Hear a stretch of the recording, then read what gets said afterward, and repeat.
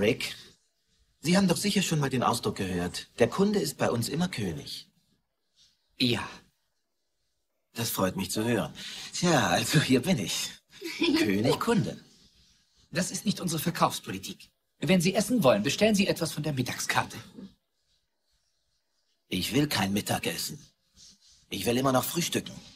Kann man nicht ändern. Tut mir schrecklich leid. Ach ja? Wollen wir mal sehen, ob man das nicht ändern kann. Er hat ein Maschinengewehr! Sie brauchen sich nicht aufzuregen. Mir interessiert etwas.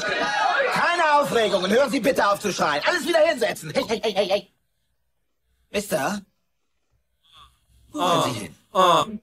Durch den Türspion bohrt sich ein langer, spitzer Gegenstand. Ein letzter Atemzug blitzt langsam auf aus deiner Retina. Leben von der Hand in den Mund, der Hunger wird nicht weniger. Alles lässt mich kalt, seit dem Selbstfindungsseminar. Verlasse ich das Haus, ist die Straße wieder glücklich. Hast du vielleicht ein paar Euro, denn ich bin gerade nicht flüssig. Pumpen oder töten oder ballern und trainieren. Wenn dein Leben dich so glücklich macht, hast du nichts zu erzählen. Es ist einfach wie es ist, manchmal regnet's, manchmal nicht. Ich schieße Betäubungspfeile aus dem Hubschrauber-Cockpit.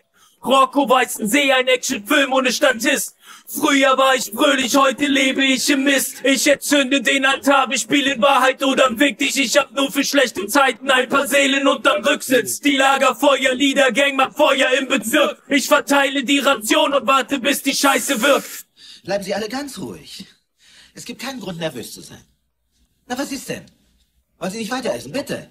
Sie brauchen alle Ihre Vitamine A, B und C. Keine Panik, war ein Versehen. Ich bin aus Versehen an den Abzug gekommen. Der ist hochsensibel. Alles okay. Glauben Sie mir. Das wollte ich nicht. Hochsensibler Abzug. Rick, könnte ich jetzt wohl bitte frühstücken?